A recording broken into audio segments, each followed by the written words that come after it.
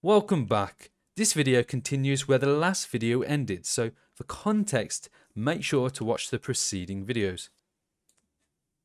We could just leave it at that, or we could go by the ratios that I showed before, but I won't, so I'm just going to show you that we can change the actual depth.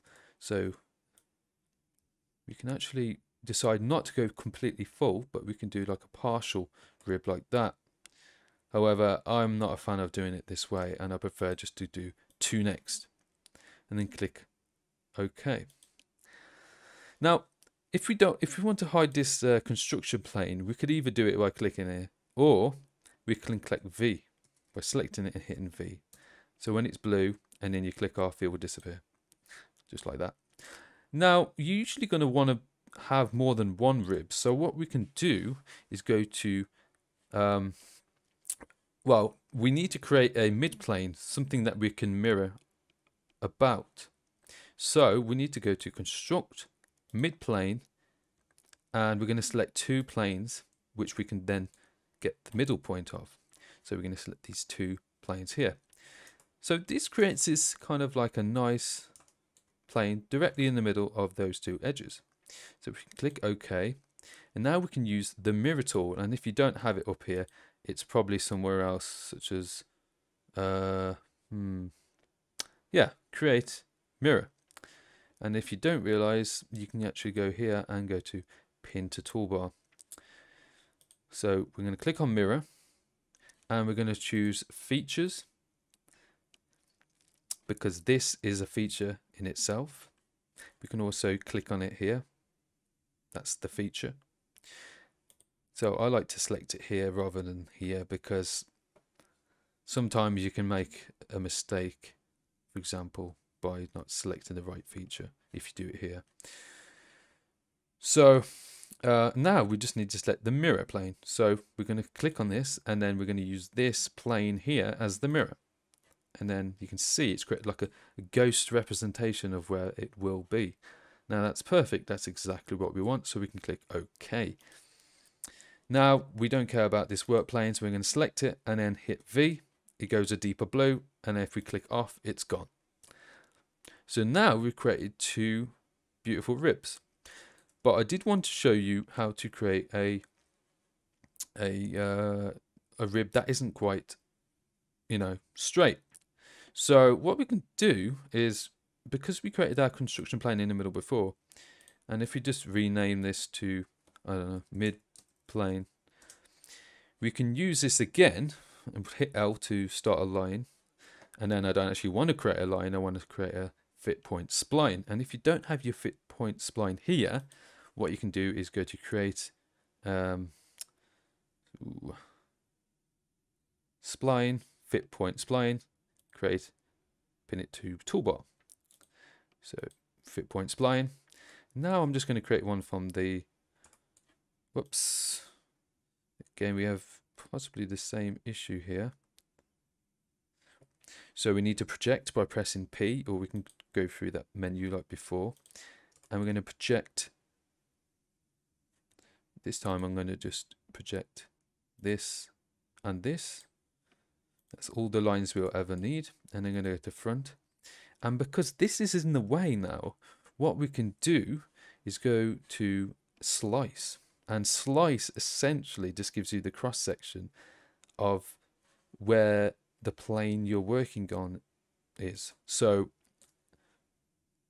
everything that was in our view blocking it, if we turn slice back off, it's kind of like hidden so that you can create your thing without things in the way. So we're going to go to front, and we're going to fit point spline, and we're just going to draw some kind of fun kind of shape like that.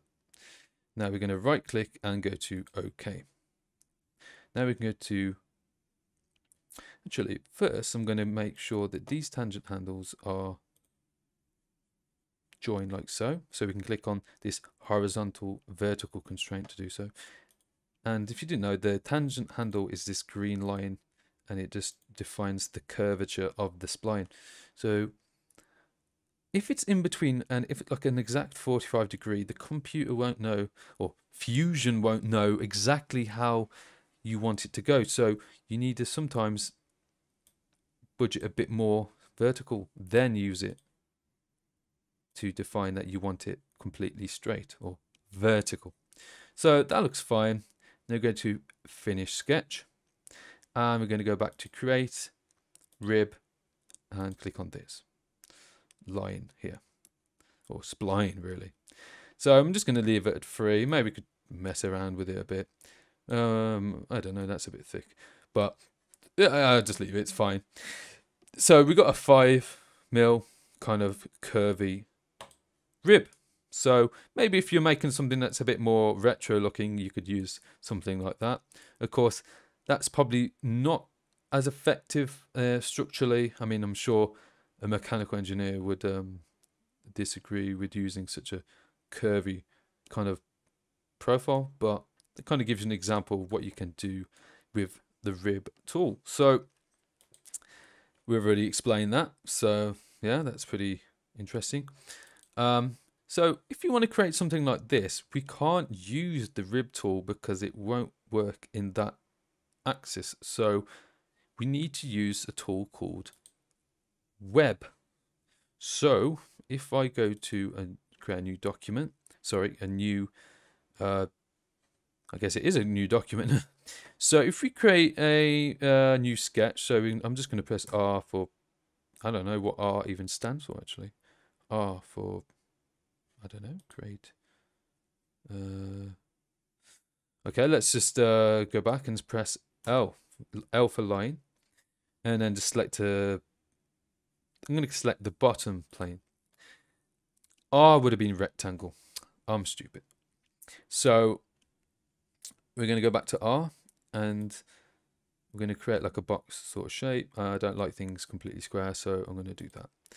And for some reason, my sketch dimensions don't like to auto-apply themselves after I click, so I have to enter them back in again, unless that's something that Autodesk changed and I didn't know about, but who knows. So yeah, I've just added the sketch dimensions by pressing D. Now we're just going to click on here, we're going to press E for extrude, and extrude it by, say, 50. And now we're going to create a box shape quickly by going to shell. And we want the wall thickness to be, I don't know, 2mm. So this creates a really quick box without having to model the walls and then extrude them upwards. And even the bottom floor, if we measure it by pressing I for measure tool, selecting the bottom face and then the top face, we got a distance of 2mm, and click close.